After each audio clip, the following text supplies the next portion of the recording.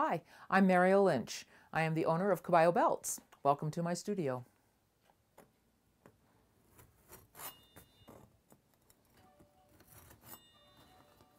These are custom beaded strips. I work with a gentleman named Kevin and Sue Horrocks in Stone Lake, Wisconsin, who do this beadwork.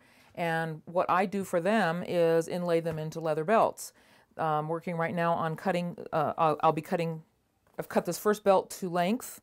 I'm going to cut a window in here. This is just a few of the patterns that they do. These are just wonderful. This is a brown trout, a ruffled grouse, and this is one of our newer ones. This is a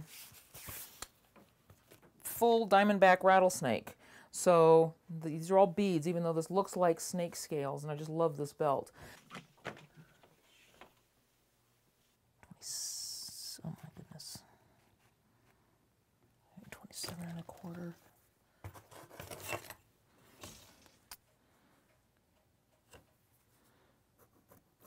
So I've measured the length of the strip. They're all different because the beading comes out different when it's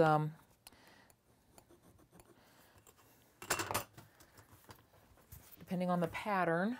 Let me get an end on this. I'm going to set this up for a buckle tip.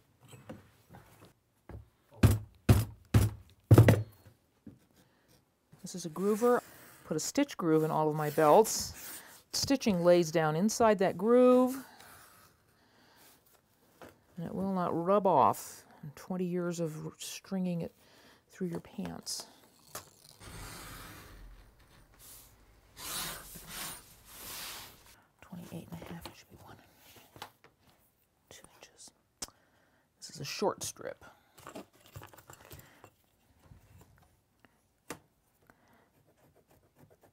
Because I'm trying to do math on the fly here.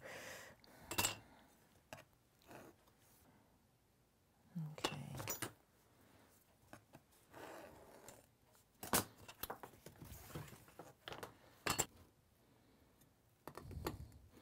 The trick with this is try to be able to get down into those corners.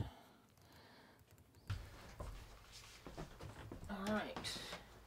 Now, let me make sure I'm right on here with my length.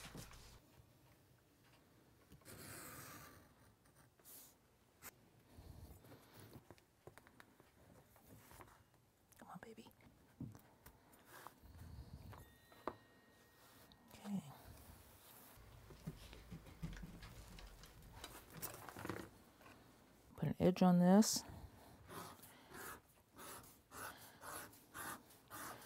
And then after this belt is dyed, I'll bevel this edge.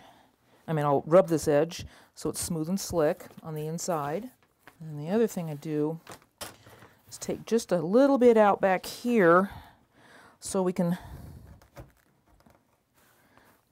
overlap the beads. So when the customer's wearing that belt, there's never a gap at the end, but you don't want a lump there either, so you have a place there for beads to sit. Now, you can see if I did this correctly, oh, look, I did.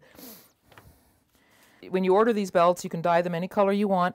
This one is going to be a dark chocolate brown with a black edge on it, so it's going to pick up some of the grays and gray browns that are in the beadwork, and it's going to have the black edge, which is going to just pop out all this black detailed work on that beaded strip.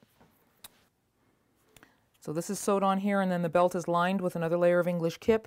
You can go on my website and check the link to reserve belts. You can see all of the patterns that we do.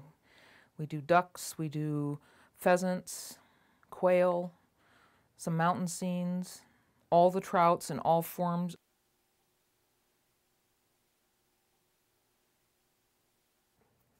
After these belts are finished, after they're dyed and put together and finished, I ship them back to Kevin Horrocks, Kevin and Sue, and they put their stamp on these, and they're sent out to the customer. And again, we've got belts, inlay beaded belts now all over the world.